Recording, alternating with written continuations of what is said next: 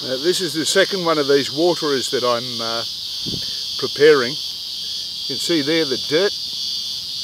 That's just a rot, so I give it a few drops of water for about 5 days every time I come along, just to make sure that smells and rots a bit so that the bees can find it by the gases being emitted from it.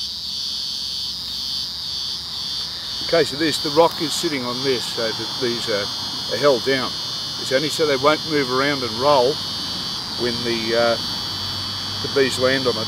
Believe it or not, a bee has an appreciable sort of weight, but if you put something round like a cork into water and they land on it, they'll just roll over and fall in, and that's no use to them whatsoever.